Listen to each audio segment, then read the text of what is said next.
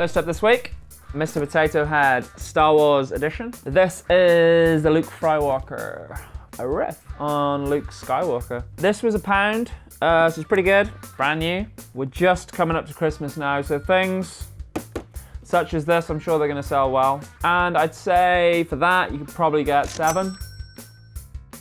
Next up, we have a lovely pair of Skechers. I saw these sort of early on in the day, sort of assumed they'd be a little bit out of my price range, but I was struggling. He said he originally wanted 15 and he'd gone down to 12. So I offered 10 and he took that. Nice pair of trainers, pretty much brand new. The main thing I look at is always the heel, because on my trainers, that's the first thing to go. They're called bikers, so I assume they are for bike riding. They do kind of have that look to them. And yeah, I think they were a really good buy, actually. Pretty sure I could get 25. You PlayStation bits. One of the classics of the PlayStation 1, which is Die Hard Trilogy. This, along with a few other games, is actually some of my earliest memories of the PlayStation 1. So this is very nostalgic for me. I do love this game. I was thinking earlier, a funny thing about this game is just the fact that they did stick 3 completely different games on it. I don't think they'd do that now.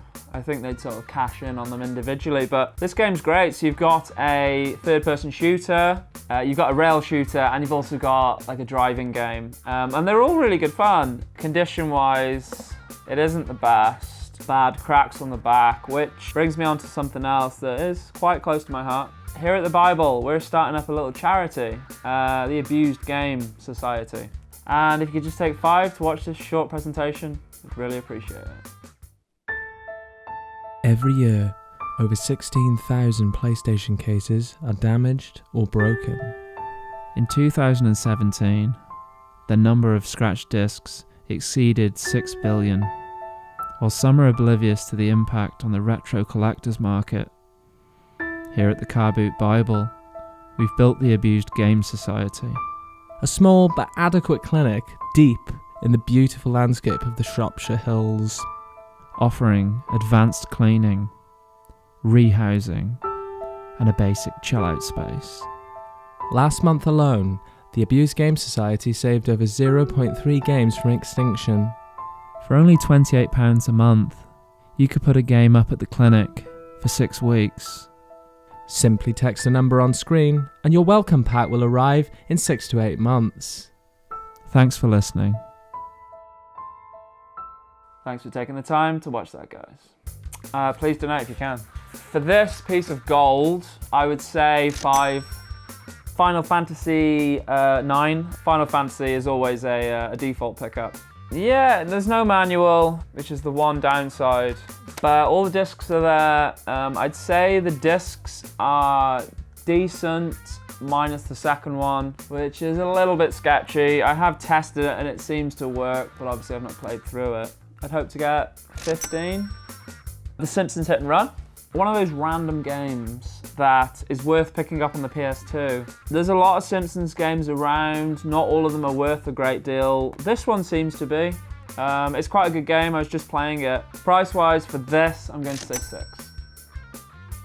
Now we have Puzzle Bobble Universe on the 3DS. I don't know loads about these games. I've got a couple of them on the Game Boy, and I know they're quite collectible. I played a little bit of this earlier. It is quite good fun, and I do like puzzle games. There's no manual, which is a little bit disappointing, as I'm sure you'll agree. So for that one, I'd hope to seal a 5. Random game I've never seen before, Mr. Bean. I'm a big fan of Mr. Bean, I must say. Huge fan as a kid, still a big fan. It's a great series.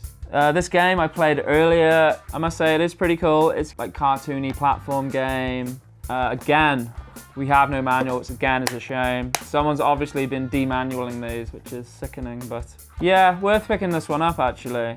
You're looking at 7. Okay, so Lego Batman, the video game. I've played Lego City on the Wii U. It was fun, it wasn't brilliant. I think a lot of the Lego games are very samey, if I'm honest, and I don't think they're the best games in the world by any means, but I guess to the kids they do appeal. I got a little bit of a bonus inside, which is Batman, the Brave and the Bold, the video game. From doing a little bit of research, this relates to a TV cartoon. It's a really cool game actually. It's like a sort of cartoony beat 'em up. For Lego Batman, in the region of £5. And for this game, I'm going to say 4.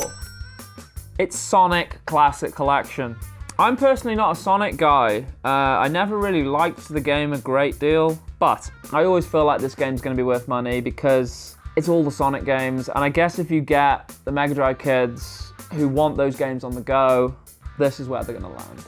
Worth picking up if you see it, because for this, I think I could get 8. This week was okay. Obviously, Bestie wasn't there today. For the first few hours, I only bought one thing, and then towards the end, I picked up a few nice bits and bobs. Yeah, the only thing I would say about this week really is it was freezing. It was so cold. So next week, I will be donning some winter gear, and I advise you to do the same because winter's coming, guys, and there's going to be different aspects to the game other than just retro knowledge. A few shout outs before I sign out officially. Money Mental, Volvo Pets, and Andy Hobbs. Thanks for saying hello, guys. And that's it from me.